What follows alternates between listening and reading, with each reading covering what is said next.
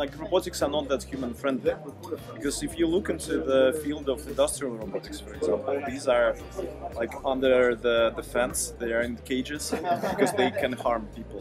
They're inherently dangerous, they are very fast and so on.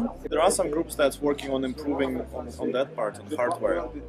But then at the same time, the way we interact with these robots is also a bit complicated. So we have all these programming languages, we have special devices like these teach pendants to control the robots, we have joysticks for flying robots, ground robots and so on. And we think that it's very unnatural.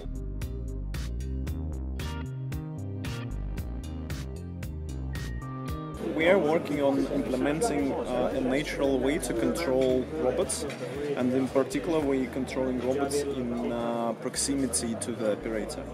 What we developed here is an interface where we can use pointing gestures to control a drone.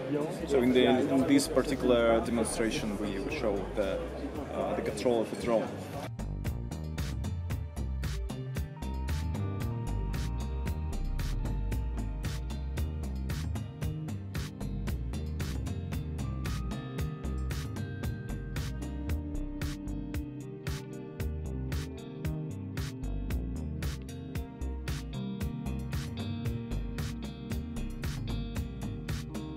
Start PhD as soon as possible. You have to decide what do you want to do in life. It's difficult. It's very difficult.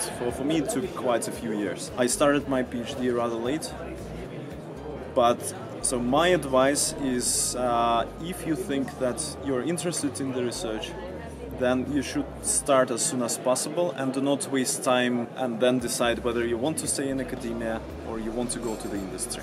Maybe if you go to the industry, maybe a PhD is not for you actually.